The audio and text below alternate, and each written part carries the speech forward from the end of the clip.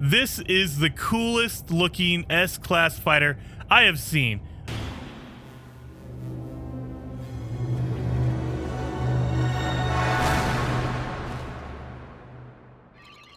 Welcome back to No Man's Sky, everyone. Jason here, and today I'm going to show you how to find an amazing looking fighter. This thing looks really, really sexy. So, first, before we jump into any of this stuff, thank you so much to everyone who's been watching, subscribing, and hitting the like button. Doing that helps me out so much. So hit that like button if you enjoy these kind of videos, and actually subscribe if you love No Man's Sky and you want to see more No Man's Sky stuff. I make a ton of No Man's Sky videos, and I'm trying to get to 100,000 subscribers by the end of the year. By the end of 2020, I hope that the channel can get up to 100,000 subscribers, so please do me a favor, hit that subscribe button, especially if you like No Man's Sky. I don't see why not, because I make a ton of No Man's Sky videos, and you know that next update's just around the corner, and you're going to want to come back and see what's going on. So, anyway, jumping into the video, you all know that I love the NMS Coordinates Exchange. That is my favorite place to go. I'm creeping around there looking for good stuff, and I found this post from Postman Tom. Postman Tom found this thing, and it is amazing looking. So we are going to go over there, and we're going to find it for ourselves. So first thing you're going to need is, you're going to need to know where a portal is. I found a portal and made my base right next to it. That way I can never lose it. There's always a base right next to my portal, so good to go. And you're going to need the glyphs. If you don't know how to get either glyphs or find a location for a portal, video up top and link down below in the description. They'll show you everything you need to know. So once all of that's out of the way, oh, we're going to have to recharge these, so give me a second.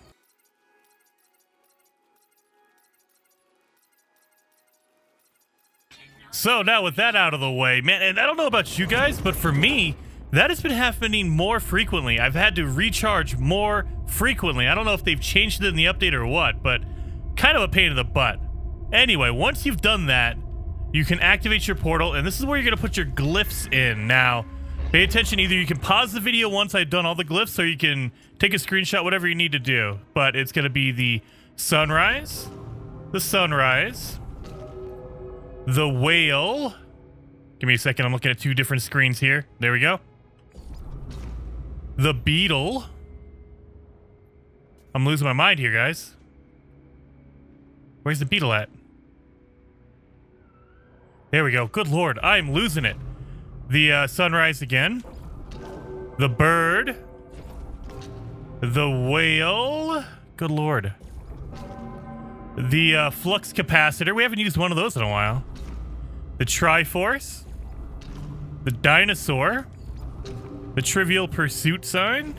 And the last one's going to be a teepee, so take a screenshot, whatever you need to do. Pause.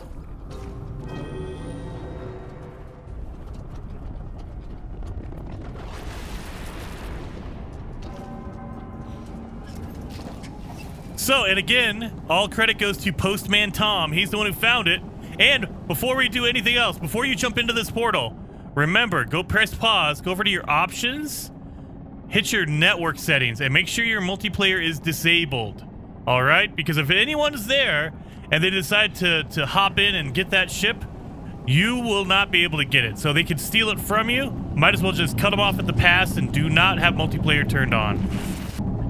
So we've landed on the other side, and this is a really cool looking planet. Look at this red. I love it. And we already have comm stations over here. Thanks. First discovered 620. So that would have been June 20th?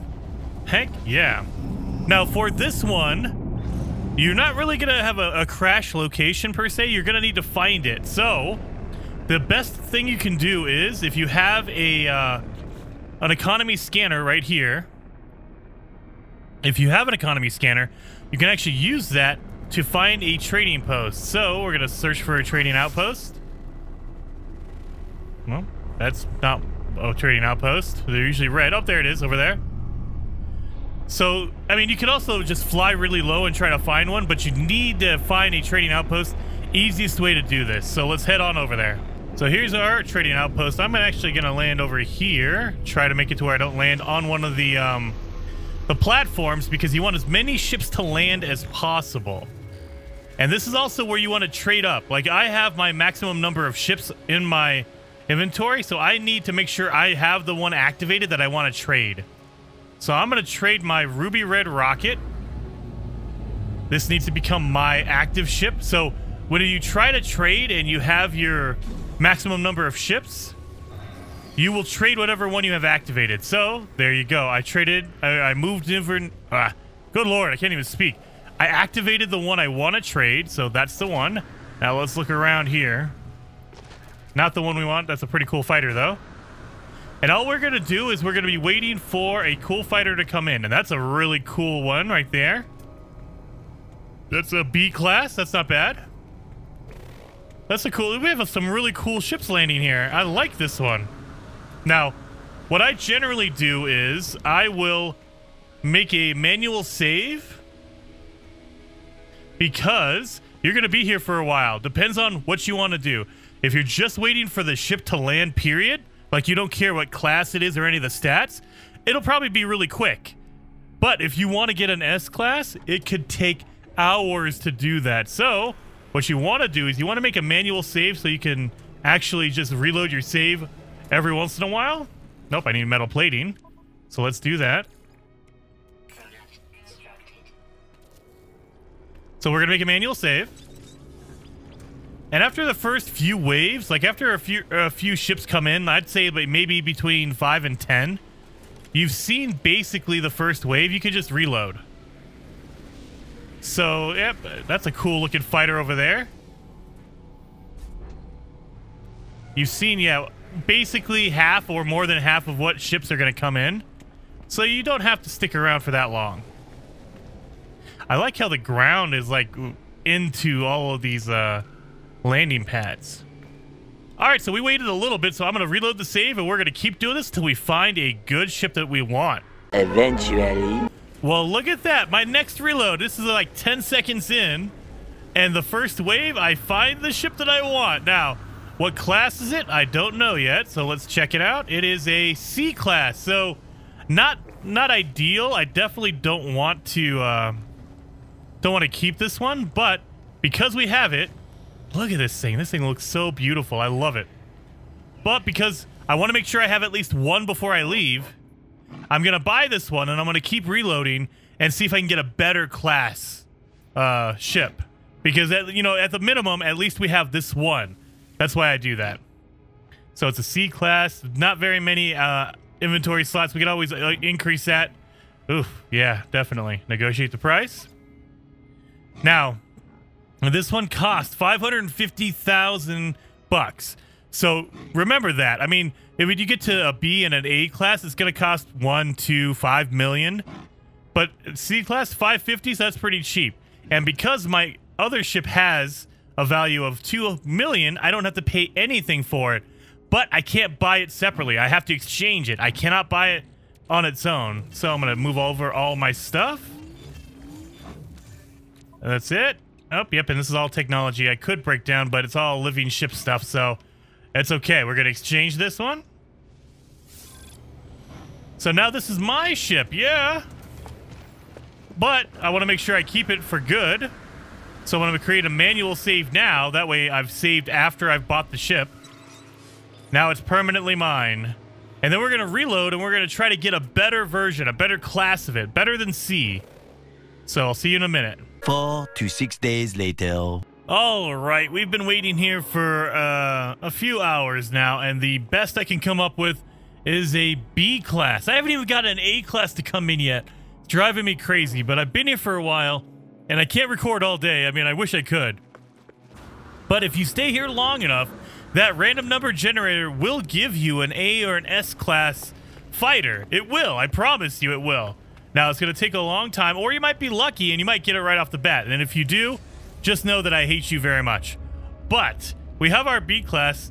Let's go pimp this thing out at the space station. I'm going to show you what this baby can look like. Oh my, look at this thing. This thing looks cool just from the, oh. And we can change the color of the jets as well. Oh, dude. I can't wait. Okay, yeah, you know what? Before I get crazy, let's go to the space station and upgrade this bad boy. God, I love the design of this. This ship looks amazing. Look at this thing. Whoop. Wrong button. Look at this thing. That is so BA. Look at that.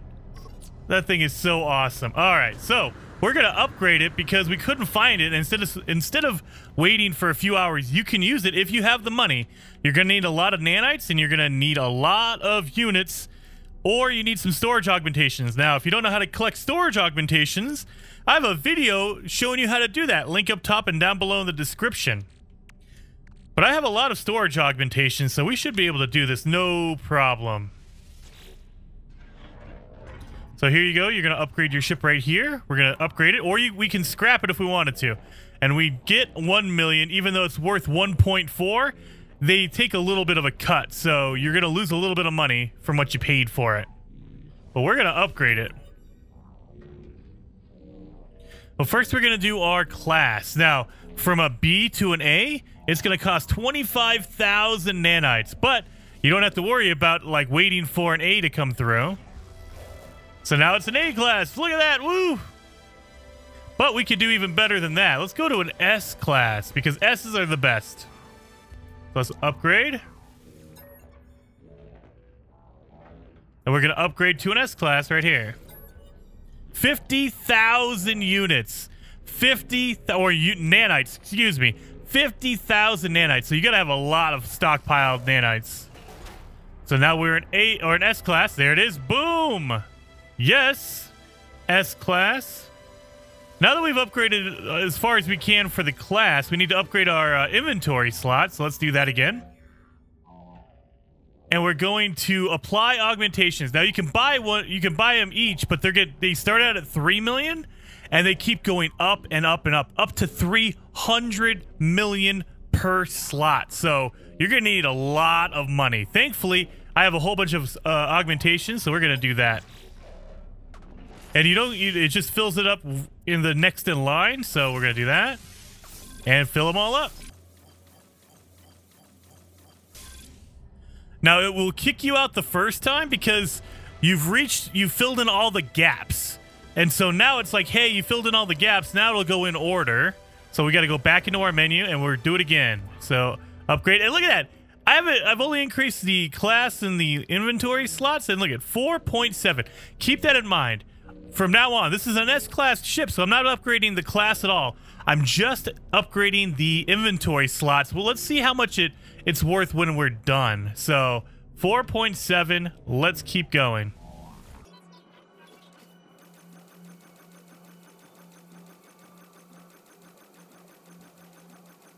And that is all of them. We are maxed out completely.